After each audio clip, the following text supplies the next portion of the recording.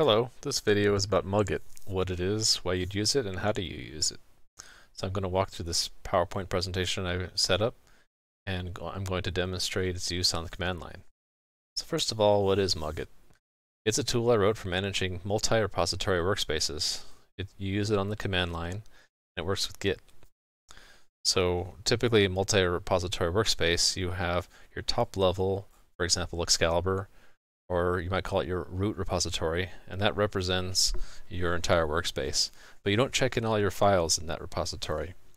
You check in files belonging to specific libraries and tools and etc. into other repositories in subdirectories.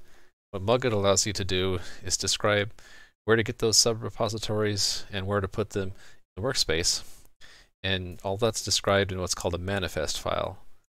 The manifest file is read by the tool and used to clone the individual subdirectories. Clone the individual subdirectories when you first are pulling it down from version control. And it also allows the tool to go and ask Git about if there are any changes specific to those subrepositories. Now, you might ask, why do you use mugit? Well, there are two main philosophies about large projects in version control. One is called monorepo. A lot of companies use this, and that idea is you put everything into one large monolithic repository, meaning everything in one. I'm actually a fan of what's called the multi-repo or multi-repository, where you separate your code into different repos, and you use package granularity design principles to decide how many repositories you have and what code goes into each. So granted that we're going to follow multi-repository philosophy, we need a way to manage these different repositories, because Git doesn't do this intrinsically, not completely. So some of the things we need to figure out are, what is the list of repositories? And then another question is, where do we place them relative to the root of our workspace? And then last but not least is, where are we going to get these repositories in the first place, and where are we going to push any changes to? In other words, what's our upstream? So mugit is designed to accomplish these goals and answer these questions. And are there alternatives? Of course. But I've found that I at least have problems with everything out there that I've seen. Some popular solutions are Google's repo tool, which they use for managing the Android source code. It's very similar to mugit. In fact, I designed mugit sort of inspired by the design of repo. Repo also uses a manifest file to describe repositories, where to place them, what's upstream, but unfortunately it likes to use symbolic links, which are tough to handle correctly on Windows all the time, and it actually likes to relocate repos using those symbolic links. I don't really like the change in structure that this requires. There are clones of Google Repo for Windows, but back when I designed this, those weren't really popular or weren't really out there. So another alternative, which a lot of people do, is git submodule, which is a command in Git. That allows you to have one repository refer to another as a subdirectory. The problem I have with that is the references between repositories are to specific revisions of the subdirectory and not to branches. So whenever, let's say you need to, going back to our previous slide,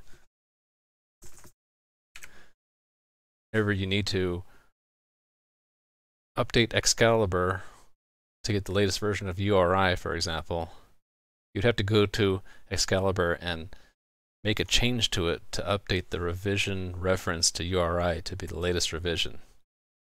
On the other hand, if you use Google Repo or mugit, the manifest will always point to a branch, and you can just say, give me the latest, and it will get the latest revision of the branch. So git submodule doesn't allow you to enter a branch, unlike the other tools. So that's a shortcoming of that. So how do you use mugit? We start with either Python 2 or 3 with pip. And I have mugit checked into PyPy, so just run pip install mugit and you'll get it installed. It's very easy. Then you set up your manifest file. So for example, if I look at the main.xml, this is the manifest for Excalibur right now. And it's listing 2 repositories, and you can kind of read it. You don't need that much knowledge of the tool. It's sort of intuitive that each repository is an entry here, and path is where the repository is placed in our workspace. URL is the upstream URL for cloning and pushing, and the branch is what branch we're interested in getting the latest of.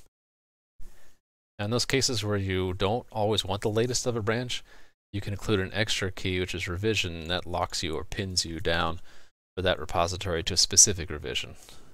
And I like to do that for tools that I don't control. For example, Google's Google Test Framework, because I don't know if they might break something in their master branch. So I take a revision that I test out and I'm comfortable with, and I'll pin to that. And I'll update that if I want some newer version, but I don't want it to disrupt my normal work. So once this manifest file is set up, you select the manifest by running mugit select and then the name of the manifest file without the .xml. Now if you had more than one manifest, selecting between them is going to be important because all the other mugit commands operate on the selected manifest. So if I hadn't yet pulled the submodules like URI and Google Test, mugit pull would do that. If I already have pulled them, running pull again brings in any updates, anything that was checked in upstream that I haven't yet gotten. To check to see if what we have is up to date or if we have stuff that needs to be pushed, you run mugit status. By default, it only prints out lines for repositories that have changes that we need to push, or if there are changes upstream we need to pull. If you want to get a complete list, you do -A. Now the way you read this, the root is the whole Excalibur folder. URI and Google Test are the subdirectories. And for all 3 repositories, we're on the master branch. And this little hat for Google Test means we've pinned Google Test to a specific revision. And if you're not sure, or there's some symbols there you're not familiar with, you can always run status-h and you get a little key here, what everything means. There are other commands in mugit that you can run. They're more specific. Briefly, I'll describe them. You would run add if you added a new subdirectory that's a repository. And what it does is it inspects that repository, extracts the URL, and then updates the manifest for you. So you want to either clone or create the repository, the sub-repository first, and then add it to using mugit. We already did pull. A release creates a special version of the manifest that has everything pinned. So if right now I do mugit release, it'll actually create a file called release.xml where everything is pinned, even URI. I find that useful when I want to record a snapshot of a specific release. Like if I made version 1.0 of Excalibur, then I would make a update to release.xml using mugit release and then check that in and label that as 1.0. That allows me to get the exact version of everything that was used to build that release. So next we have select, which we already described. Status, we described that. Update is useful if there were maybe multiple repositories added or removed since the last time you changed the manifest, or if you switch branches in a sub-repository. Mugit update, we can run it right now, it'll say nothing's changed. But if there were changes, it would automatically update the manifest file. For example, if we switched the revision of Google Test to a different revision, then mugit update would update the revision key in the manifest file. So hopefully that gives you a top-level overview of the tool and why you use it and how. And for more specific information, I would recommend asking me on Twitch or in comments to the video, or You can even go on to Bitbucket where you can find mugit and post questions there. All that's good. So thank you for watching.